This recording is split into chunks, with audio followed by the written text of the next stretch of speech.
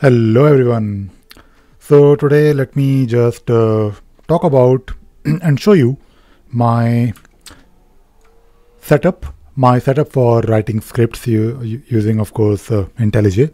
Now I just made a video I think 2 days back where I talked about using Atlassian SDK instead of adaptivists Git repository, because if you are trying to run or if you're trying to learn ScriptRunner, you must have seen on the documentation they have mentioned that follow these steps to basically set up IntelliJ. The problem with that setup was that it was a bit difficult to get support from because it was not really it was definitely meant for the developers, and now when things go wrong you need some help.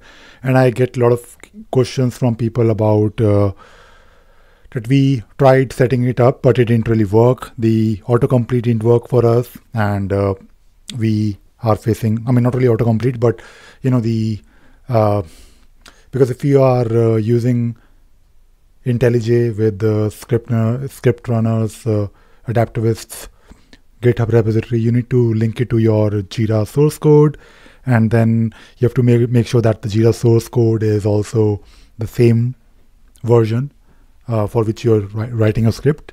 And I thought, okay, enough of it. I'll probably set up my own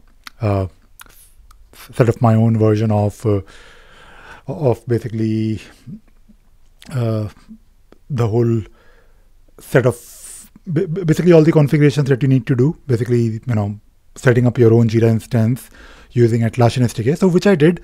And although in my previous video I did talk about it, but it was not really a perfect solution, but I think I have managed to do a lot of things, and it is actually very convenient now. So let me show you what I did. So basically when you start, or when you follow the Atlassian SDK or basically Atlassian plugin development tutorial where they have mentioned, okay, follow these things to set up Atlassian SDK, you can of course create a new plugin. And I did create a new plugin to get the pom.xml file. So the moment you create a new plugin, you will get this pom.xml file where you can configure a lot of things. So this thing on top, or like this thing on the top, is basically something that you specify when you create a new plugin. You can also fill up the organization, which I don't really care, to be honest. The main thing here is that because I want certain things to work for sure, I want basically all the, because when I'm writing my Groovy scripts, I want Groovy scripts to recognize all the Jira Java APIs. And I'm these days working on some insight-based script. And you have to basically make sure that in the pom.xml, you are including those dependencies. So let me show you. So also, because we are talking about ScriptRunner, in the previous version of the same pom.xml, I had to install ScriptRunner manually after my Jira was up and running. So what happens now is when I do atlas-run, it will of course set up Jira for me with Jira software and Jira service desk, and I'll show you how it is configured. But also it will install Jira, not Jira, but ScriptRunner for Jira. So this happens automatically, and I can always do Atlas clean to basically do it again. But because I want to install ScriptRunner, I have to specify the dependency here, and along with the dependency, you have to also specify the repository from which these files, I believe, will be picked up, and it's like the MVN repository.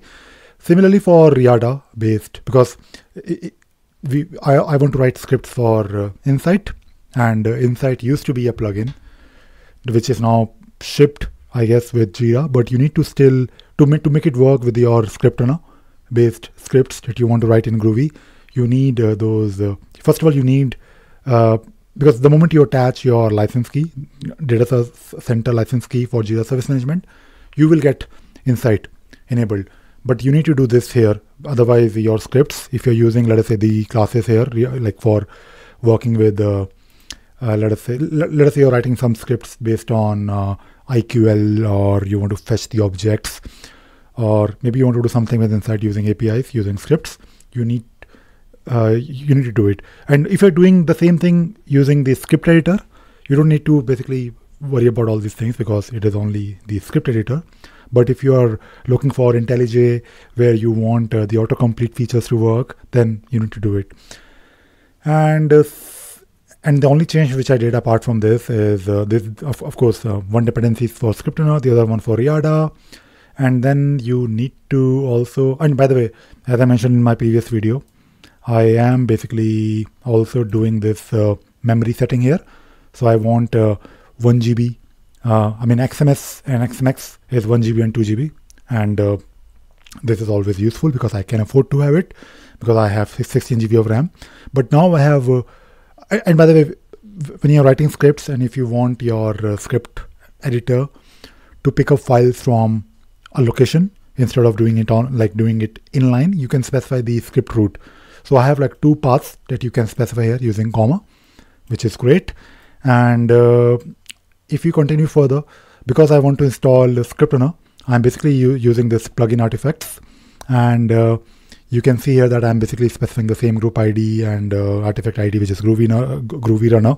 And the version is something that you can specify in the properties, which is something that you need to manage yourself, I guess, because that maybe there's a way where Maven can automatically pick up the version for you, but I prefer to specify it because sometimes, let us say I'm writing a script for a client and my client tells me that, okay, Ravi, I'm using Jira 8.10.3, but at the same time, I'm using ScriptRunner 6 dot something. So I need these things to be manual, to be manually set. And of course, it has to be compatible. For example, if I'm installing Jira software, which is of course 931, the latest is 932, I guess, but I want Jira Service Desk version to be 531, so I can do that.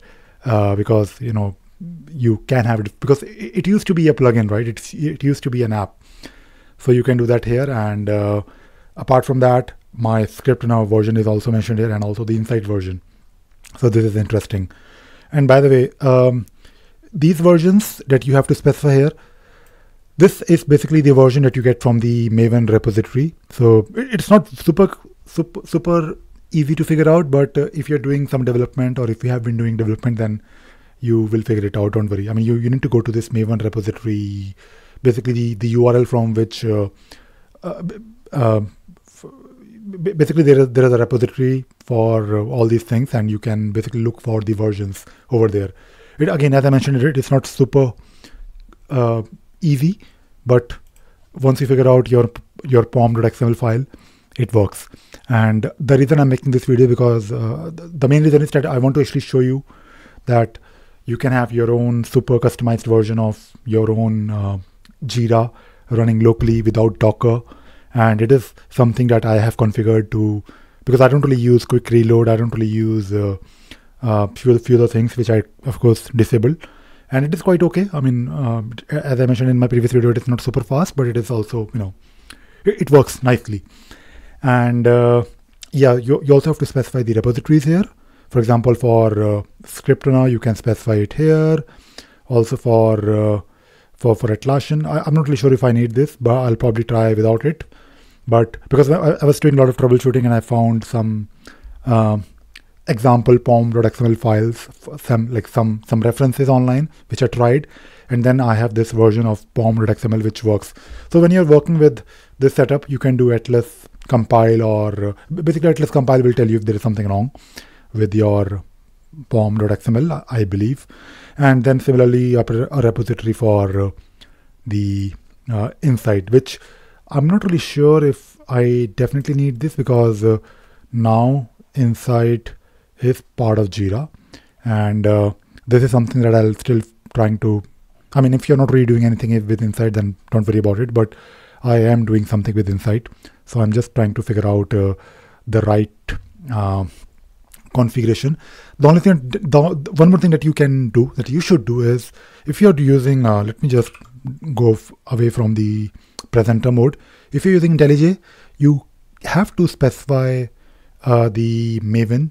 For example, in the IntelliJ, if you go to the, not here, like for the IntelliJ settings, if you go to IntelliJ settings, you can tell your IntelliJ that whenever you're using Maven, use the Maven that is basically from Atlassian, not really system's own Maven.